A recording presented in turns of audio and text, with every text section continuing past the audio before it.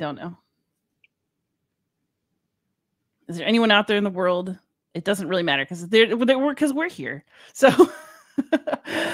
hey, everybody who's here and everybody who will be here. This is Liz Davidson from Beyond Solitaire, and I have a special guest today, Maurice Suckling. How you doing, Maurice?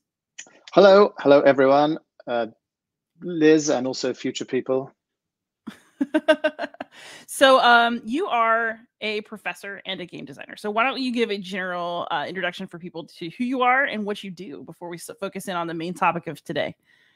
Sure, yes. And those of you who will exist and already know this, apologies. I'm sure you are sick and tired of me saying this. So I am an assistant professor at Rensselaer Polytechnic Institute, RPI, that's in upstate New York, part of the Games and Simulation Arts and Sciences program, GSAS for short. And so I specialize in teaching storytelling in games and also historical simulations. I specialize in board games is my particular area of interest. So that's what I do for my day job. And I mix in with that making board games, particularly historical board games of various different types and kinds and different sorts of eras. That's awesome. All right, so what are you working on right now? I know that you have multiple games because I got a prototype of one. It's not the one we're talking about today, but I do want to flag it because I'm excited about it. Yeah, so let me sort of just talk about sort of a small set of things. Those of you who are designers will know it sort of comes with the territory that it's sort of hard to stop once you start, and there are many things that you're thinking about and even writing notes on, but I'm kind of not counting those. I'm just counting the things that I actually have physical prototypes that exist, or just very nearly exist. So the game that Liz is referring to is Rebellion Britannia, which I'm working on with Daniel Burt. That's for GMT games. It's sort of coin-ish, but a card-driven game. It's a bit like, I guess, Quartermaster General meets coin in a way. Highly accessible, quick-playing game, up to 4 people, 4 factions. Rome against various different Britain factions who are also in co-opetition with each other, all trying to sort of win. And Rome is trying to, it's after the invasion. The invasion of Britain's already happened, but Rome is trying to stay in control of things, which is much harder than you might think if you just have a certain level of knowledge about British history and the Roman invasion. It was not just that they invaded and they won some battles and then they relaxed and built the wall. It was much more complicated than that. We had Vickers setting fire to London and burning everything down. We have the Siluries in Wales. We have the Brigantes. Everyone is up in revolt and revolution at sort of various times, and Rome is trying to stay in control of that, which is hard because they only have a few legions, but those legions are powerful. Anyway, so that's one game. A game that actually was just signed recently by Kevin Bertram at Fort Circle Games. It's a game called Peace 1905, I think will be its title, and that's a game about the Treaty of Portsmouth, which is the treaty that ended the Russo-Japanese War that President Roosevelt, Teddy Roosevelt, was instrumental in helping orchestrate and making happen. And so that's a negotiation game. It's if you like, a consim game about peace in a way. And a game I can't talk about just yet, and a game that I've just started working on, but we're still very early on with Jason Matthews making a game about the Glorious Revolution, 1688, 1689. It's this coup, really, sort of a quiet coup of sorts in England when the king is replaced by his son-in-law. King James II is replaced by William III, and working on a game on Camelot, on the fall of Camelot. I'm talking to Phalanx about that. That's slightly further behind than the others, because the other thing that's been taking a lot of oxygen for me recently is this game Crisis 1914. So that's kind of just roughly what I'm up to. I like it. So, okay, I like the fact that you have a game called Peace 1905 and then also Crisis 1914. So, how did you end up designing these games kind of in the same era of your design life? And do you see a connection between them, or is it just an accident? Yeah, actually, I do see a connection. In general, although you can probably just tell from what I've just said that I dot all over the place with my areas of interest. In general, sort of 19th century imperial or imperial adjacent history and sort of skewing towards British history tends to be one of my main areas, one of the things that I'm just more knowledgeable about. So it's not a coincidence in that sense. Also, it's not a coincidence in two other regards. One is that in general, I'm just becoming increasingly more interested in historical games that do a better job, or just more interested in political and diplomatic dimensions to them. So war games have sort of long had this tradition, really, since the hobby began in the really late 1950s, early 1960s, of focusing just down on the military dimension, and that's sort of fine to some extent, particularly I guess in the sort of tactical realm. But if you move into operational and strategic levels of anything that we might approximate as simulation, war games have generally done a very poor job of that. They're really just not that interested. It's almost as if it's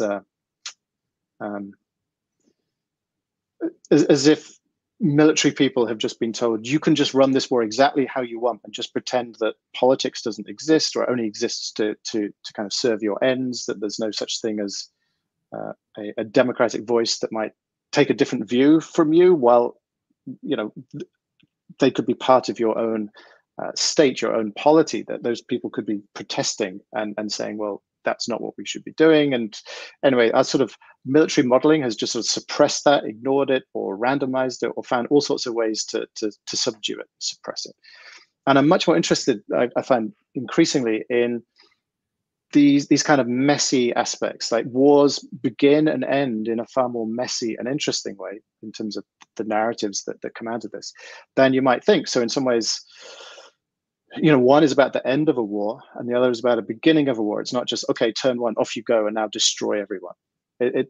History is much more complicated and interesting than that.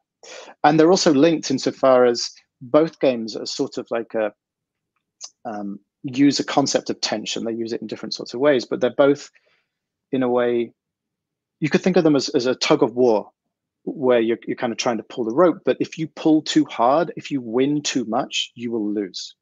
So in the case of a peace negotiation, if you make conditions insufferable for your opponent, the person on the other end of the other side of the table, well, they're going to storm out of those negotiations. They are not going to sign that peace treaty. So you've got to win, but don't win too hard. And there's sort of a parallel with Crisis 1914, which is about the July crisis. Franz Ferdinand gets shot, his wife is shot, and war happens. But war happens about 6 weeks later. It doesn't happen immediately.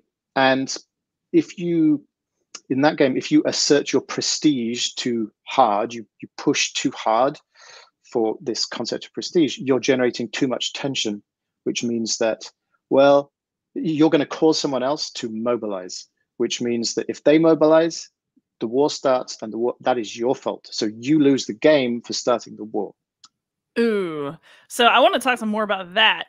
But we've got Stuart here saying, it's something I've really noticed playing American Civil War games. Very little effort to incorporate the political elements that are crucial to understanding the war. And I do think that tactical stuff is fun, but I like that human element in my war games as well. So yeah, I mean, Jason Matthews did this great talk at GUWS, at Georgetown University Wargaming Society. He did it 2022. If you look online, you'll be able to find it still on YouTube. But he was really tackling this topic quite head on in a way that I've heard few people do so. And this was really his contention. He was really saying, well, he described it as actually now as being in a golden age of pole mill simulations, political military simulations. But I agree about that, and I think but I do think it's taken a long time for us to get there and to find ways of modeling the humanity in it, right? The politics is an incredibly complicated system because it has humans. Well, that's incredibly complicated, and they don't all agree. So, now we're starting to find ways. We have design tools that help us address that. So, in the case of Crisis, one of my objectives really was to demonstrate that there weren't these monoliths, right? That there wasn't just that Austria-Hungary says, I want war, and Germany says, I want war, and maybe France says, I don't, but I will support Russia. We have cabinets who don't all agree. We have the wider circle of governments who don't all agree. We have people inside that state who might not be part of the government, but they have a voice that is interjecting into that conversation. And we have concepts circulating around these decisions that are made. So it's not simply, in the case of Austria-Hungary, Leopold Berchtold was the foreign minister, and he was the one sort of driving things from their side. But it wasn't just he decided what to do. He's got to contend with the emperor, a whole bunch of other people who not all agreeing with him. Count Teaser, in particular, the prime minister of Hungary, had a very different view for about 2/3 of or at least half of the way through the crisis, who felt that they should not be going to war. So war doesn't just happen. It's a complicated process with people with different kinds of motivations for different reasons. And I wanted to try and address some of that because I thought it was just much more interesting than just kind of monolithizing, if that is a word. It is now. These entire states and their entire complicated, different, competing and conflicting agendas. All right, so you've done a really good job, I think, of communicating to us like what you're supposed to feel and experience and maybe learn from playing Crisis 1914. How does that work mechanically as a game? So who is each player in this game, and what are they trying to do? And then what have you thrown in their way as a designer? Mm-hmm.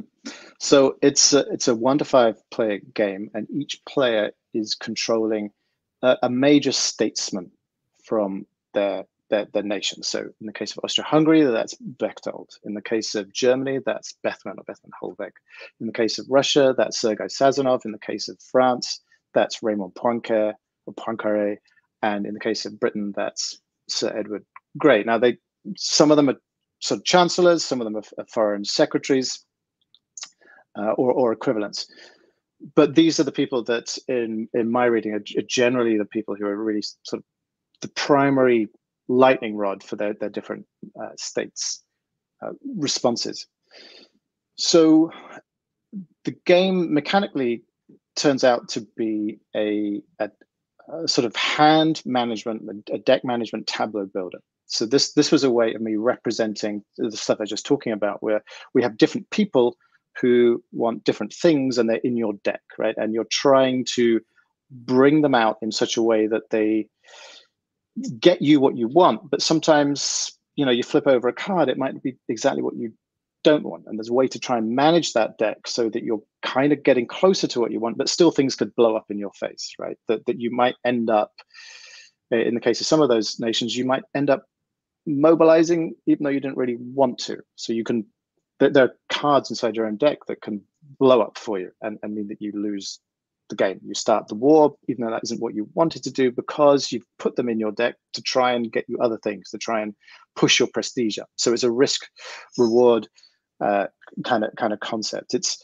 the essence of this story is, unless you take the view, which some historians do take, which is that Germany wanted this war and seized on this opportunity, and Austria-Hungary sort of wanted a localized war, a war just against Serbia, but sort of found themselves along for the ride. Unless you take that view, then in essence, this is a story about brinkmanship. This is a story about people different states asserting their prestige and things getting out of hand and things not quite working out exactly as they wanted. In any case, you've probably got 3 of those participants who under no circumstances wanted a world war, a European scale war. So to represent that idea of brinkmanship, you win the game by scoring the most prestige by the end of the game. And you score prestige by putting cards on your tableau that have the most diplomatic pressure. Each card is ascribed a value from 0 to 4. 4 means there's a lot of diplomatic pressure, so that would be in the case of Britain, that'd be Winston Churchill, right? He was much more belligerent than everyone else. But you also have plenty of zeros in your deck, people who just do not want war, who are pushing in the other direction. In fact, they might even be taking cards out of your deck. They might be in your own deck, they're causing you problems. And so you're playing a certain number of these cards to your tableau each game week, trying to get a high diplomatic pressure score. And if you get a really high diplomatic pressure score, you're going to get high prestige. But if you get a high diplomatic pressure score, you're almost certainly generating tension. And that tension is felt by the other participants, by essentially your opposing nation. So if Germany is creating a lot of diplomatic pressure, it's creating a lot of tension for Russia, making Russia closer to mobilizing.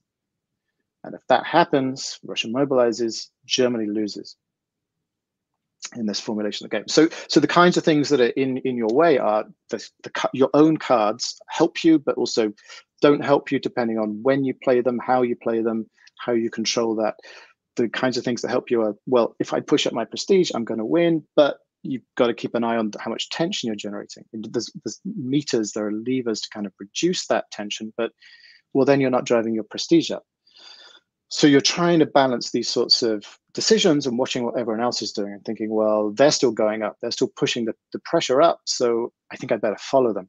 But maybe I don't know what's in my deck, and maybe I'm going to put too much pressure on or not enough pressure, and then so that's kind of the core essence. And you're right, Liz, in terms of how I want people to feel is really the essence of this.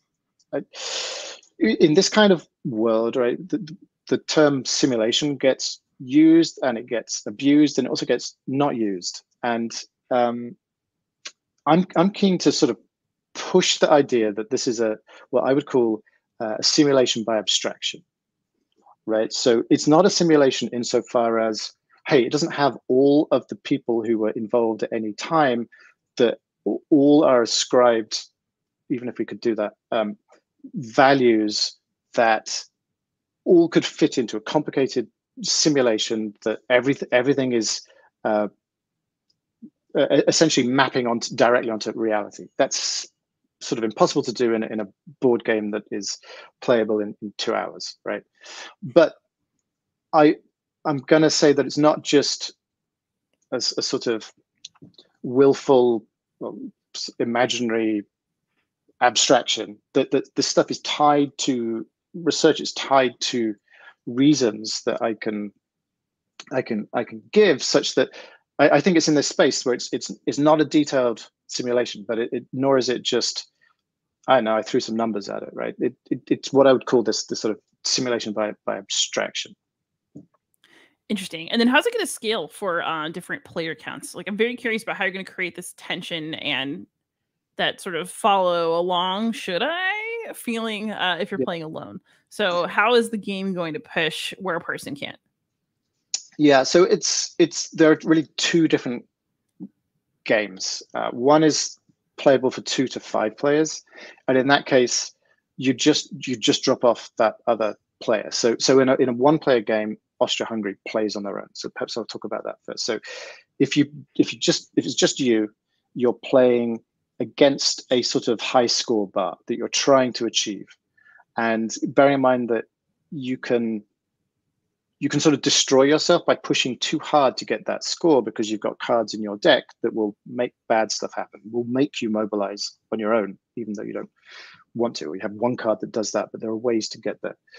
So in that case, it's a high score test. It's like, can I beat my last score? Can I, the game is going to say, oh, if you get to 40 prestige, then that's an emphatic diplomatic victory. And maybe you played it 3 times and you've only ever hit 28, 29. You're like, well, okay, let me keep going. Let me see if I can do better.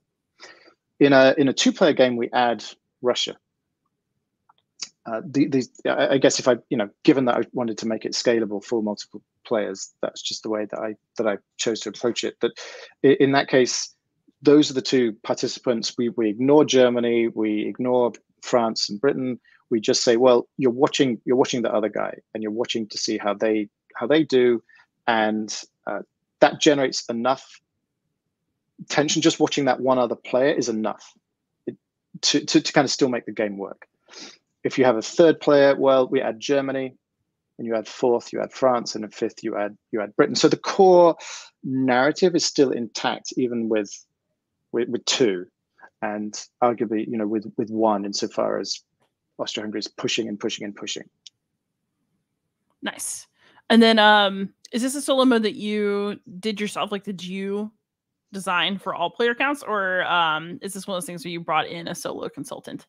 I did it on my own, not because I have no truck for solo consultants. I don't know any. And when I'm designing anyway, my natural inclination is I sort of start trying to build a solo mode as part of it anyway, because I want to be testing it as I go. So I don't know if someone had emailed me and said, "Oh, I would love to help you," would I turn them away? Probably not. No, but I don't know. When you're in that kind of space, you're everything's happening fast, and I sort of realized conceptually very early on that's how I would do it. Just what I described, that kind of scaling was going to be part of it. It wasn't kind of top down where I had it and I was like, okay, well, how do I make this work for fewer people? I just had always sort of designed it sort of bottom up, if you like. Nice. I'm really excited to try this. And then I know from Twitter that you have been doing a ton of research on this time period, and you've been having all these like really interesting books come through. What would you recommend for people to read if they want to do like a game and book thing? Where would you start? Yeah. So, yeah. And for full disclosure, there's a lot of reading material, and some of it is huge. And I generally, some people tell me this is cheating, that I do a lot of index reading, and I do a lot of skim reading, and I sort of jump in and I read some paragraphs and I flick around the book, and then I'm onto something else, or I'm trying to connect it to another book. Perhaps I'm kind of chasing a particular personality. There's 120 cards in this game, 24 per nation, and most of those cards are on individuals. So in some cases, I'm trying to find, I'm just kind of going to the index of one of 20 different books, trying to find, I don't know, Shersky, right? Count Shersky, a German ambassador. And I'm trying to find stuff to do with him, to check that my evaluation of him is correct, to check that I haven't missed some important sort of sub-narrative in there. I would say that there's a really wonderful large series of books. They're huge. These are Albertini, who was really the first person. This is one. It's a 3-volume work. Just a little light beach reading, He's really the foundational work on this subject. He was writing in World War II. It was published just after World War II. He's published in English just after World War II, and it's a pretty great read, but it takes a lot of time, right? If you're shorter of time, I would say Thomas Ott's July Crisis is a really excellent book. It's pretty dense, but it's much shorter. It's a single volume work, and I thought that was excellent. I think I don't have that on me right now, but this book also, July 1914 by Sean McMeekin, is I would recommend for it's a really good narrative flow, right? Of just kind of capturing, keeping a lot of the different stories in balance, bearing in mind, once the Sarajevo assassination happens, we've really got 5 different stories to track in Vienna, Berlin, St. Petersburg, Paris, and London. and so that can be hard to do. But I think that McMeekin does a really good job of that, and I've I found that useful. And other than that, it's just a lot of different. I mean, just a lot of different stuff. So just to keep it simple, I'd say those three. Albertini is a bit more of a connoisseur's reach if you've got access to a library. I don't think it's in print right now, but certainly those other two would be places that I would recommend. A lot of people, when I started on this project, would say to me, "Oh, Guns of August, read Barbara Tuchman's Guns of August," and it's a great book, and very well deservedly a Pulitzer Prize winner, and she writes tremendously well.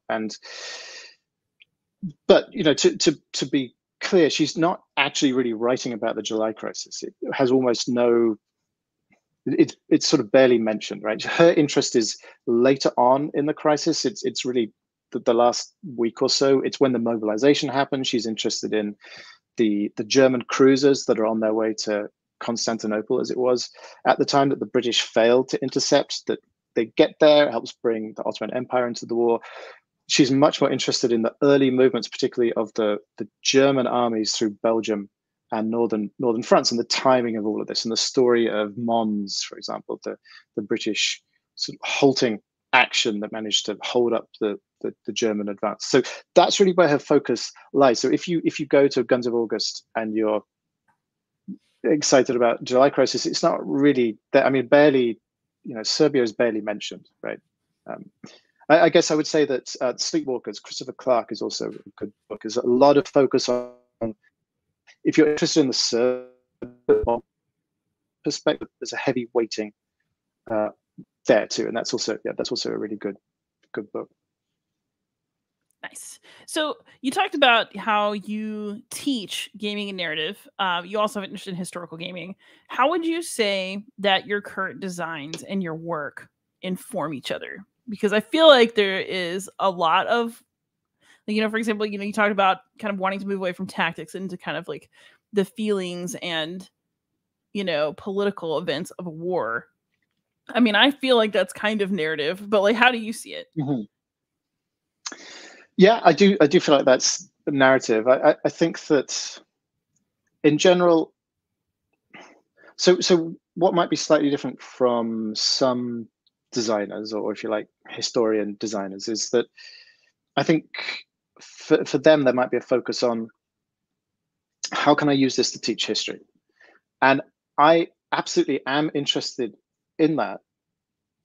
But my students are generally less interested in the history. My students are generally games designers. They're games designers and game scholars.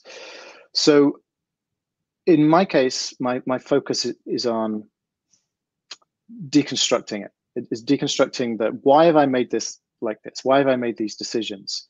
And can you, by analogy, then imagine situations where you are faced with similar sorts of decisions, where you're like, it's very pat, very easy to say, well, is it gameplay versus accuracy, and that's a whole other huge debate. But trying to get people to think about that, and trying to get them to, I'm really kind of opening the door into my brain, and I'm saying, okay, so here's why I'm doing this, and here's why I think it might work, but here are the issues with it, which come from different directions. So that's the convergence. It's to show students, sort of walk them through some of those processes and some of those kind of difficult decisions. I was having a conversation with the designer of Imperial Fever, a GMT game that's on P500 right now, and it's a 4-player game, and he's decided he's got a Germany and a Austria-Hungary combined. This is a 19th century sort of imperial setting. Germany and Austria-Hungary is a single player. He has France as a single player. I think Britain is a single player, and then Japan and the US is a single player, and Russia is automated by some AI. So that alone, I don't know very much about the game yet, although I am interested in it and obviously backing it because I'm out of control. But That's an interesting discussion. Like, why, how do you justify Japan and US together? There are arguments to say that's a poor decision. There are the arguments to say, actually, given the confines of the space he's working in, maybe that's a kind of a smart choice. So, that's kind of my concept. So instead of like, how is this good history? My primary question for my students is, how is this good design, given that it's trying to approach history, but also trying to approach it seriously and with consideration. At the same time, it's also got these other things it's trying to balance, like playability and accessibility and so on.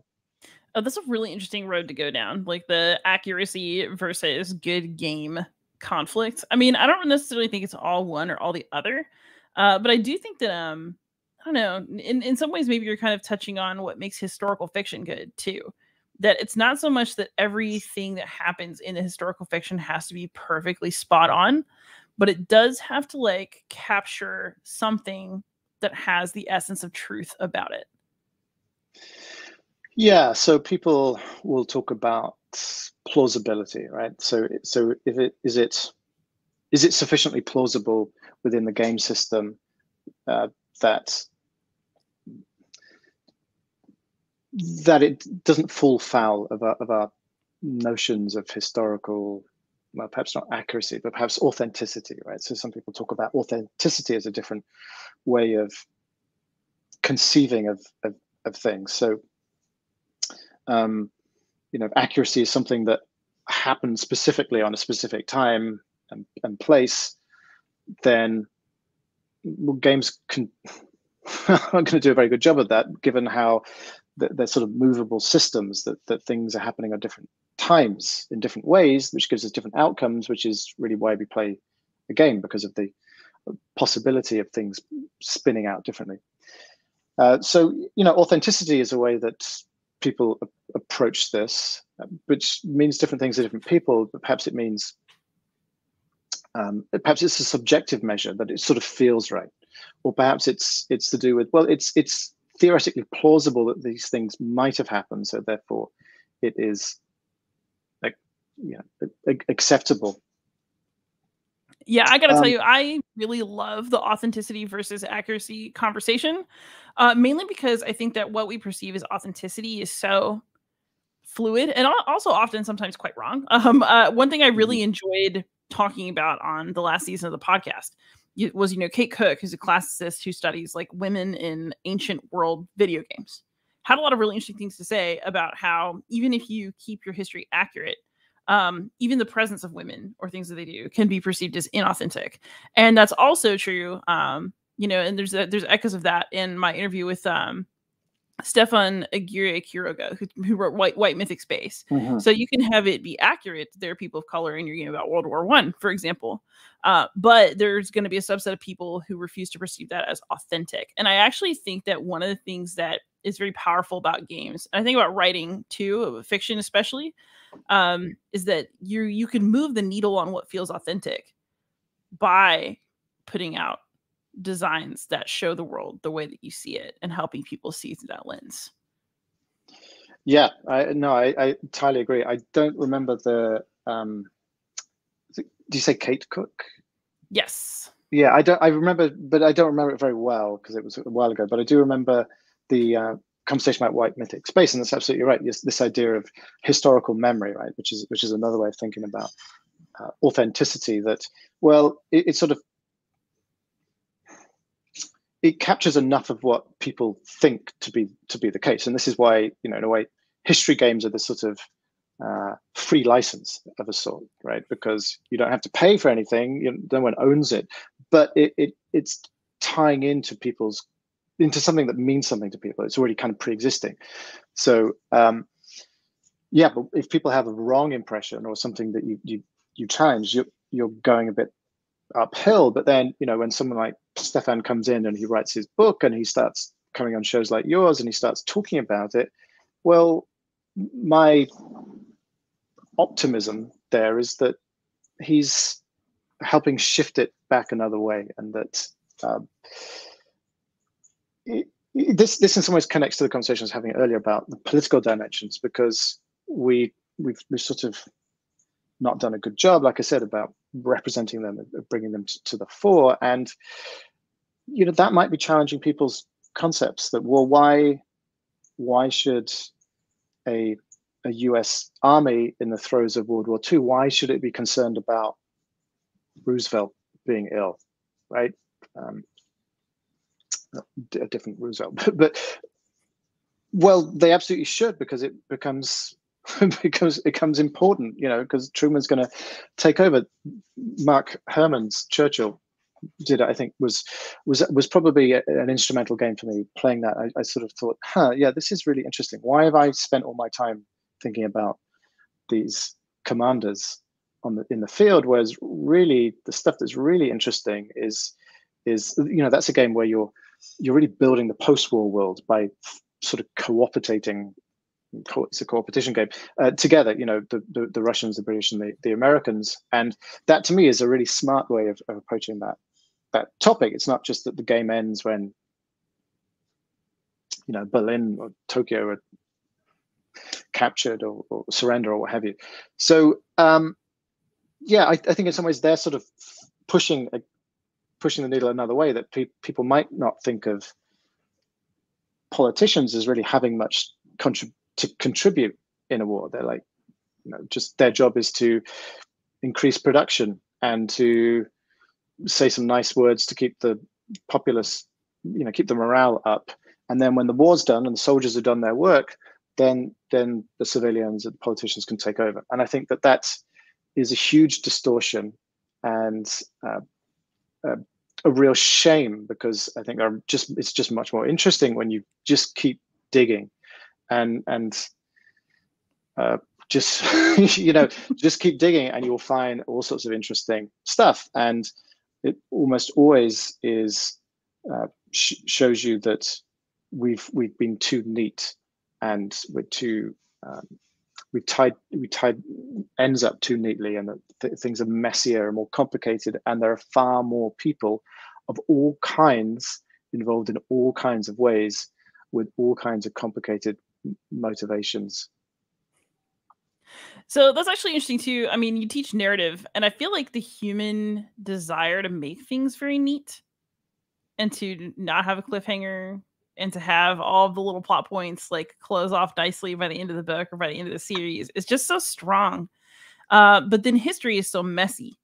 So where do you feel like you exist on that spectrum between narrative neatness and historical chaos?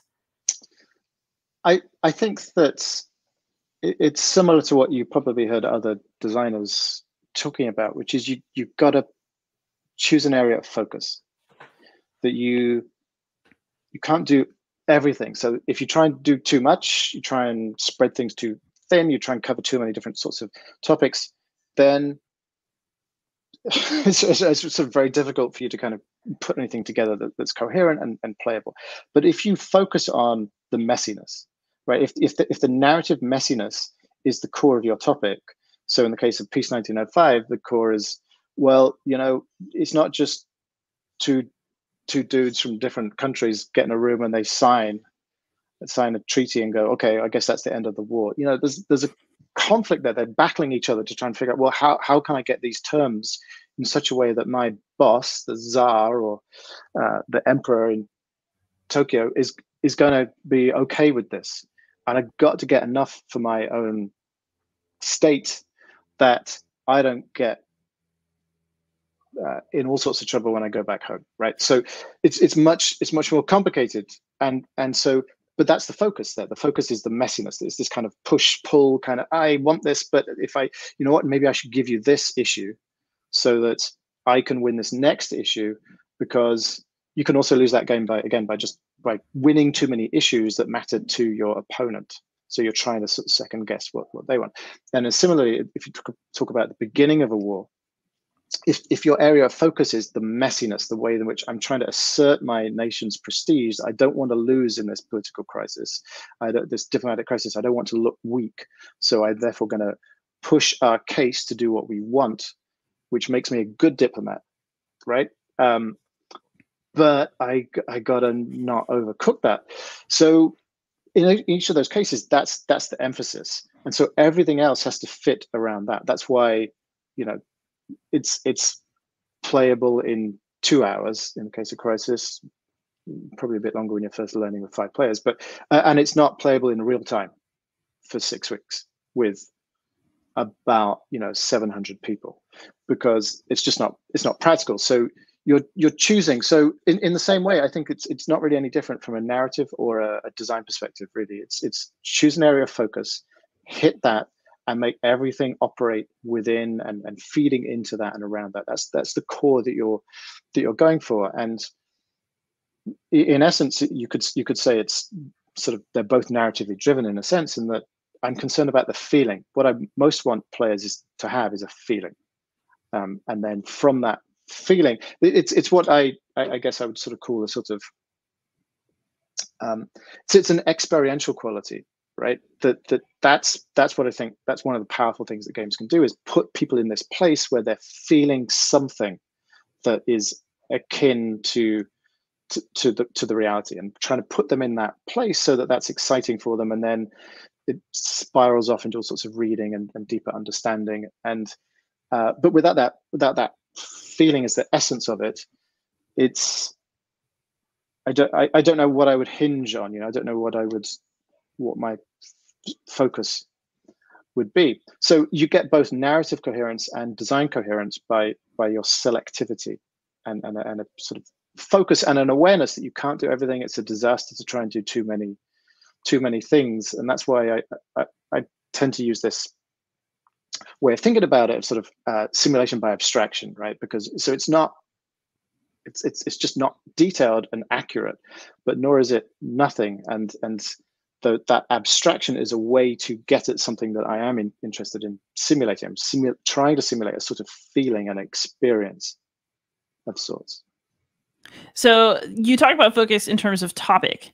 I think there's also always, even though we want to say our games are for everyone and everyone should play, there's also obviously a focus in terms of audience and who you feel you're kind of in dialogue with. So who is that for you with Crisis 1914? Well, my hope is that the Wargames audience will approach it somewhat, perhaps with a little bit of caution. It's published by Worthington, who substantially publish Wargames. But my hope is that people will understand. I don't really want to get into this whole conversation right now about what is a war game. It might be. Don't worry, I won't make you. I've had plenty of those already. My hope is that it's skewing enough into a broader area that widens the audience and just will appeal to more people. So in fact, Worthington are also sort of now starting to publish some other sorts of games that are sort of war games adjacent, I suppose, insofar as they have some mechanics that are like that. They have something on the on dinosaurs right now, right? But I'm really interested in a broader audience. This is neither of these particular games we're talking about a lot recently, Crisis and Peace 1905. Neither of them are complicated games in terms of they're not dense rules. They're essentially play a card, right? Is pretty much what happens on a turn. But figuring out which card to play, why, and when is the issue. So yeah, my feeling is that it's kind of an overlap audience, that it will be some people who are super into war games and some people who are sort of more casual gamers, or more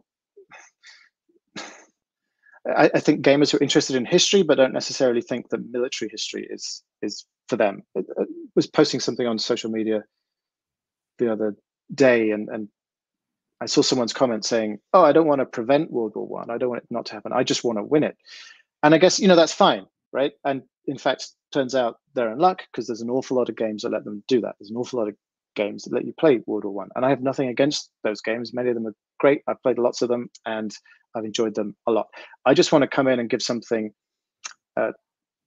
different. And if I have an audience, I think it will be that overlap space. I think there'll be people who play Paths of Glory, think, this is interesting. Maybe I've read around the topic and I'm interested in the style of the war. Let me see if this is for me. But I think that people who play, I don't know, Seven Wonders or more sort of Euro skewing things, my hope is that they somehow get to hear of it, and sort of think, I don't know. I mean, that it's a little bit more of a social interaction game, at least when you play with two players and upwards. So, in some ways, ask me again whenever the game's out, and we'll find out if it found an audience and who it was. I would certainly be disappointed if it was only the war games crowd, because my hope was that I could reach a wider audience with it. Got it. So we got Russ here saying, do it. We always love that. I'm assuming this is in reference to discussing what is a war game. We got a little incendiary action here in the comments. But he also says Worthington does a great job with production from what I've seen as well. I think is a great spot for Crisis 1914. That is true. Worthington has had some very nice productions. I've got some reviews of Worthington games coming up. And I will say it's nice printings. Yeah, I'm really happy with what they've been doing. I mean, my involvement with them only began sort of 2019 when Freeman's Farm came out, and pretty much ever since then, everything they've been doing, at least for me and in that area that I've been connected with, and sort of 2019 onwards, has been pretty amazing. Like the quality of components and so on, and the art has been absolutely fantastic. And if people who are sort of board gamers but not war gamers hear that, it's a small publisher, it's a war game publisher, it's absolutely not what they expect when they open the box and they see what's inside. So I think they're doing an amazing job there. Excellent. And then so we don't have to end this conversation now, but I do want to make sure I don't forget to ask you this. Mm-hmm. So this is going to go on Kickstarter soon. When?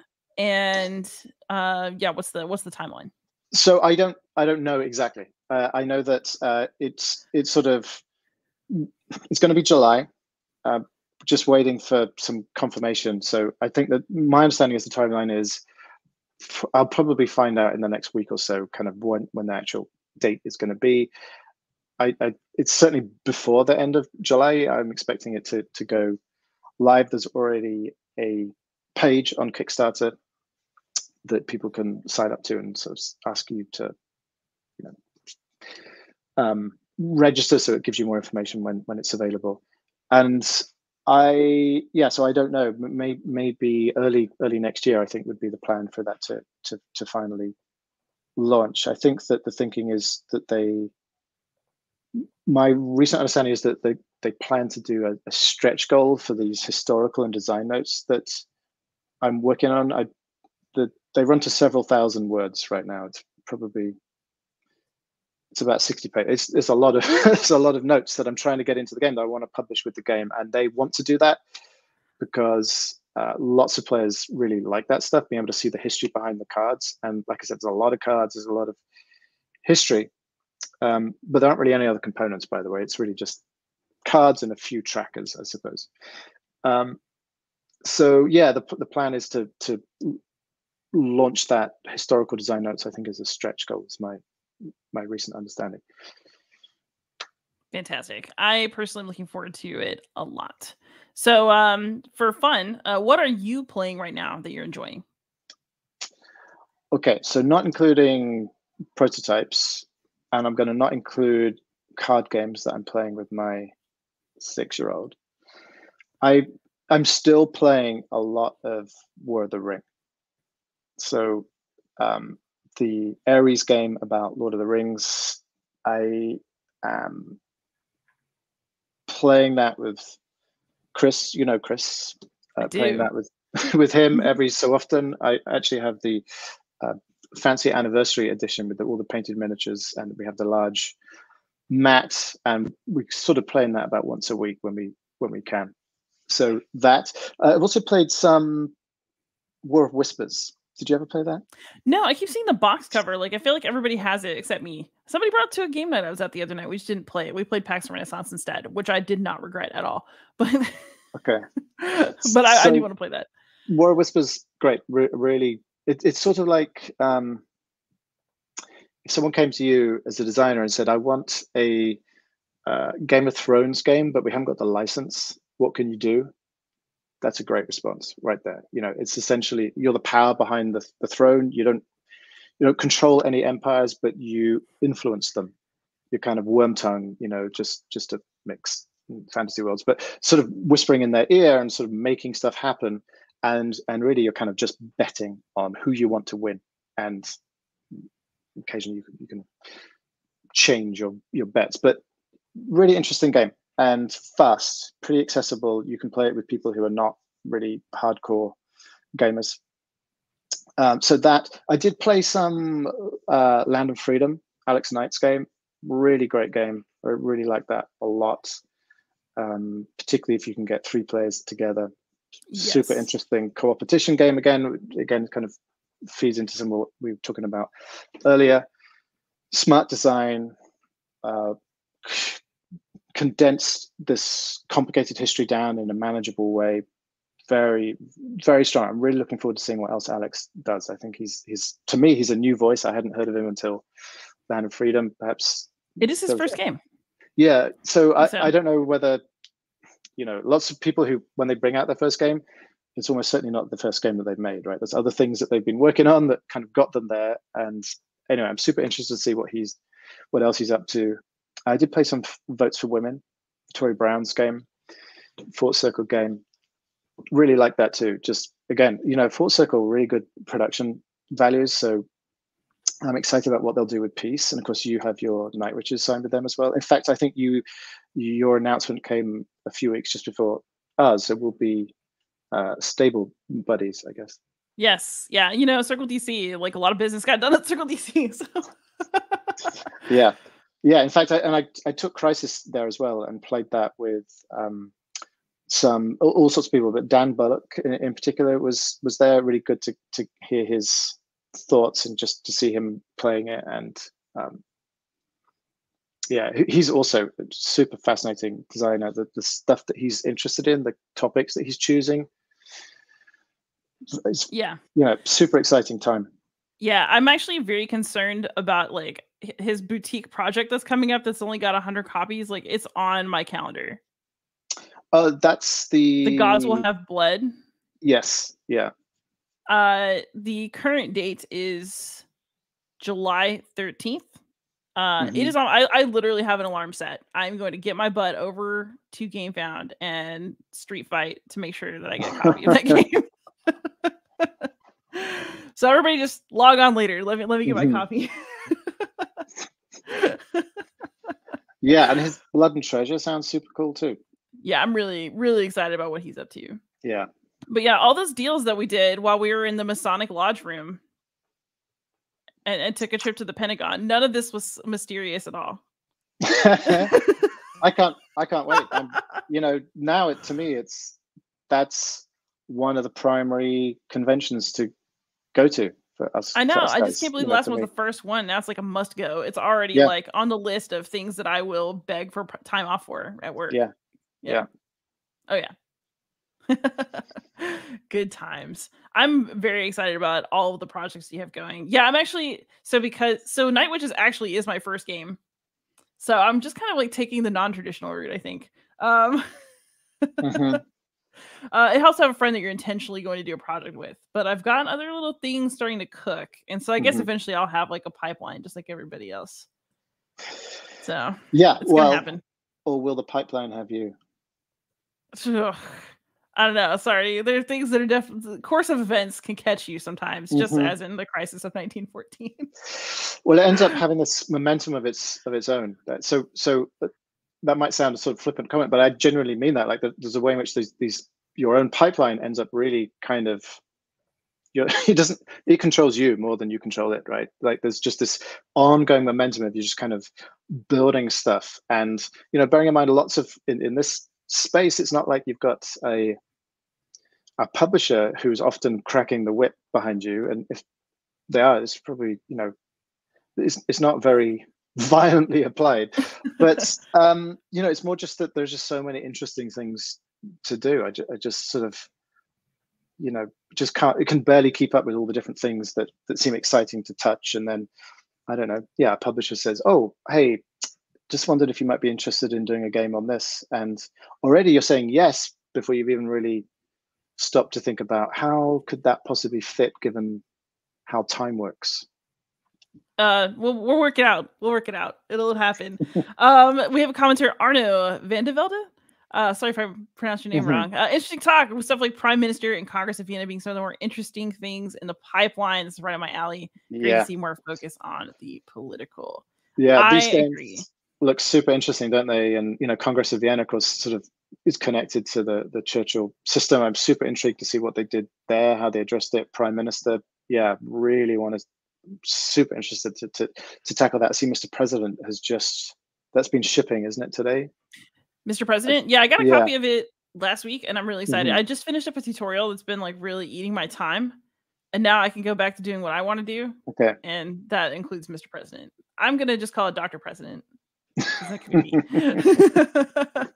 So Arno, I agree. This space is really just exploding now, and it's I think partly informed by the sorts of mechanics that we're pulling from Eurogames that are giving us the propensity to the potential to do this, that kind of giving us pushing us in more complex and nuanced directions that are not just I defeat you and I take your capital city, Yeah. No, I do believe that we are in a good age for historical gaming. And I am glad that you're here to contribute to that. It's wonderful to be here and wonderful to feel, I genuinely feel part of this community of people who are making these games, talking about them, thinking about them in interesting ways. And so, it's what a time to be alive. Indeed. I think it's a good moment to conclude. But Maurice, thank you so much for coming on. I'm super excited about your game. I can't wait to try it. I will certainly be trying Rebellion Britannia soon, but I feel very special that I get to try it early. So we may be getting together to talk some more about that soon. Let's do that. All right. Thanks, Liz. Thank you so much. Everybody who's out there, please like, subscribe, ask questions, leave us some comments, and most of all, happy gaming.